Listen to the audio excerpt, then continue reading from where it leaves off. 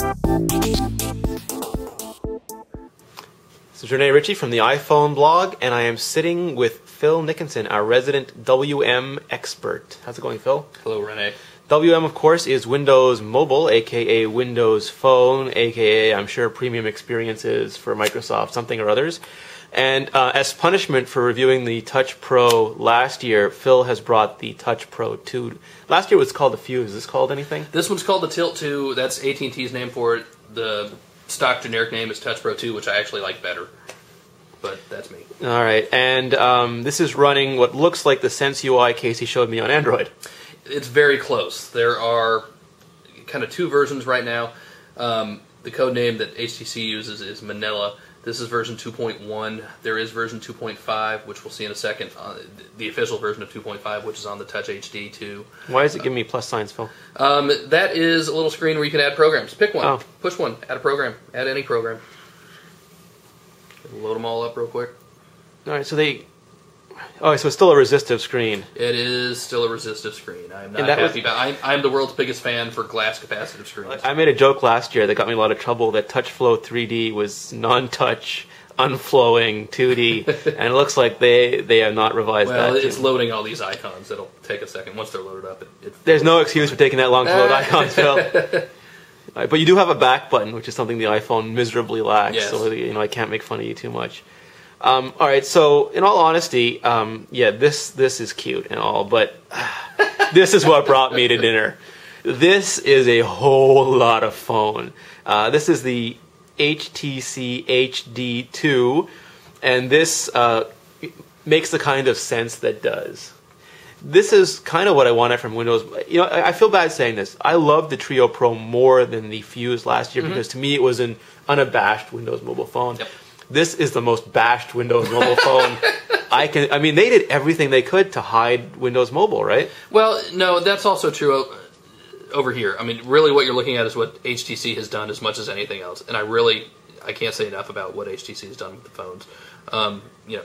Basically you're seeing the same... this moves much... This is capacitive, right? Yes, that's capacitive, and that has a 1 gigahertz Snapdragon processor in it.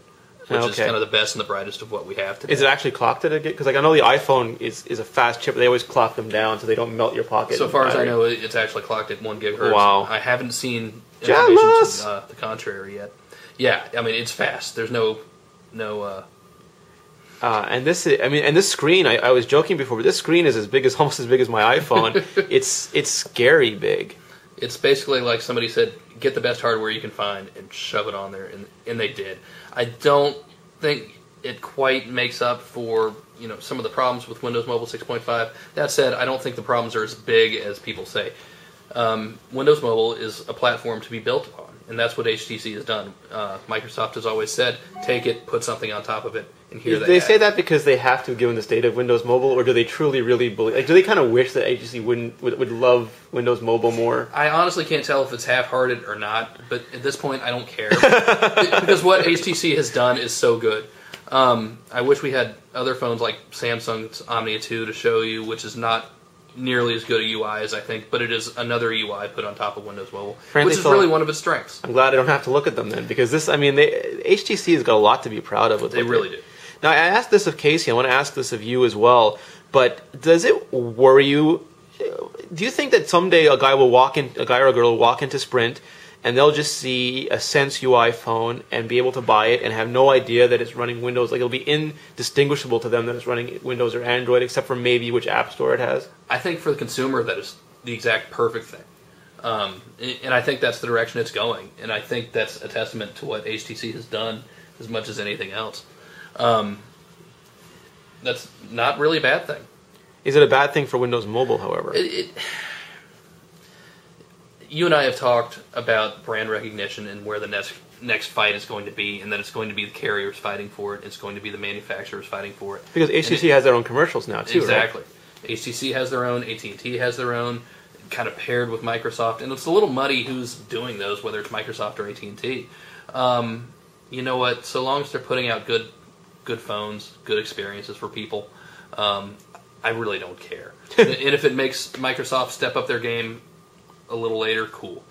And really, what HTC has brought in, and I really don't mean this to just be an HTC love fest, but that's how good they've done it. What you're seeing here is the stock Windows Mobile 6.5 honeycomb screen.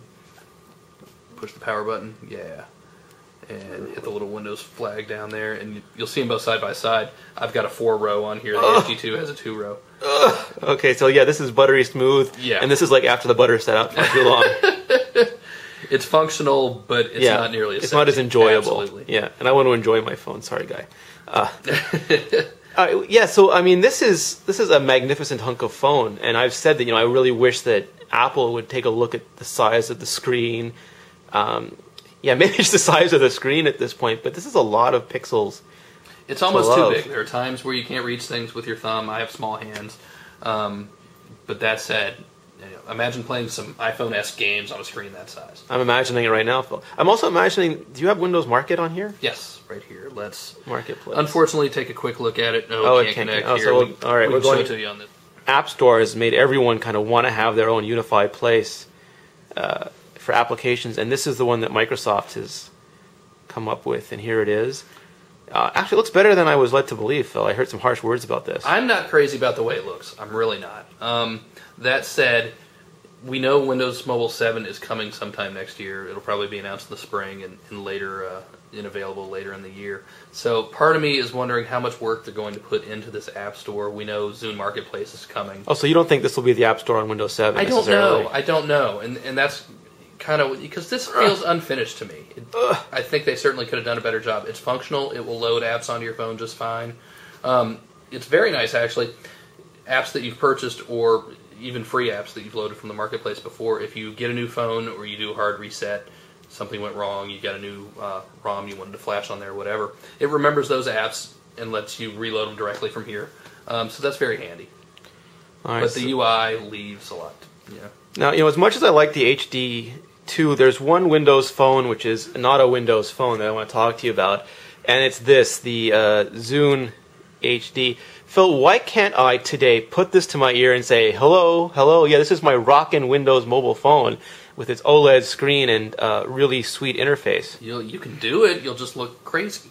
For whatever reason, right now, you just can't. I mean, it's not a phone. A lot of us have called for Microsoft to just put a phone in the damn thing and call it a day.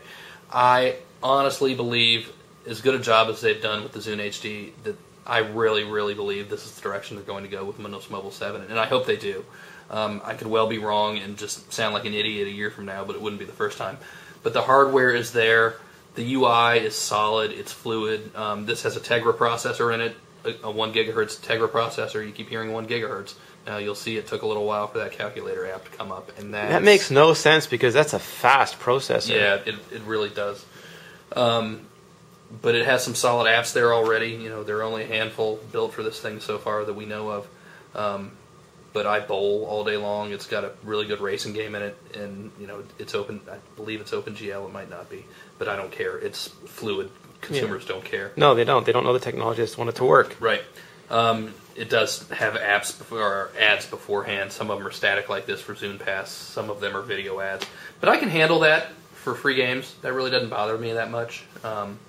No, it's a solid device, and I really hope to see that this is the direction Microsoft is going for Windows Mobile 7. So next year, Phil, when we sit in a place very similar to this, having a discussion very similar to this, I hope that a phone very similar to this running Windows Mobile 7 is what we're talking about. I thank you, sir, and I hope it's got a 5-inch screen. And otherwise, I'm going to have to do one of those rants I did about the Palm OS last year.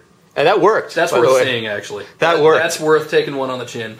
All right. Thank you very much, Phil.